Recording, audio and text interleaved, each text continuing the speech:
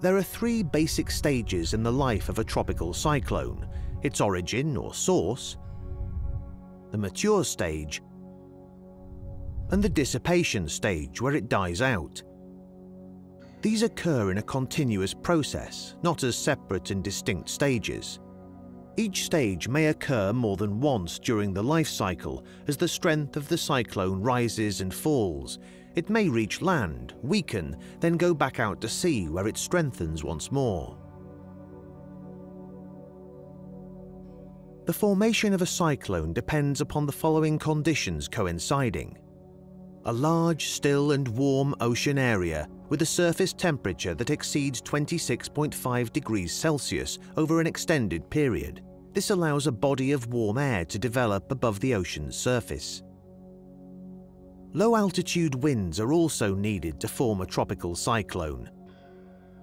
As air warms over the ocean, it expands, becomes lighter, and rises. Other local winds blow in to replace the air that has risen, then this air is also warmed and rises. The rising air contains huge amounts of moisture evaporated from the ocean's surface. As it rises, it cools, condensing to form huge clouds about 10 kilometers up in the troposphere. More warm air rushes in and rises, drawn by the draft above. The rising drafts of air carry moisture high into the atmosphere, so that these clouds eventually become very thick and heavy. Condensation then releases the latent heat energy stored in the water vapor, providing the cyclone with more power. This creates a self-sustaining heat cycle. Drawn further upwards by the new release of energy, the clouds can grow to 12 to 15 kilometers high.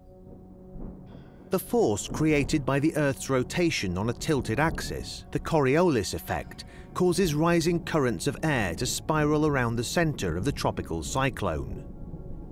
It is at this stage that the cyclone matures and the eye of the storm is created. As the air rises and cools, some of this dense air descends to form the clear, still eye as the cyclone rages around it.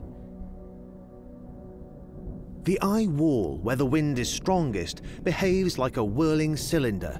Cyclones rotate clockwise in the southern hemisphere, anti-clockwise in the northern. The lowest air pressure in a tropical cyclone is always found at the center and is typically 950 millibars or less. The average air pressure at the Earth's surface is about 1010 millibars. Tropical cyclones have significantly lower air pressure than the air that surrounds them. The bigger the pressure difference, the stronger the wind force. One of the lowest air pressures ever recorded was 877 millibars for Typhoon Ida, which hit the Philippines in 1958, where winds reached 300 kilometers an hour.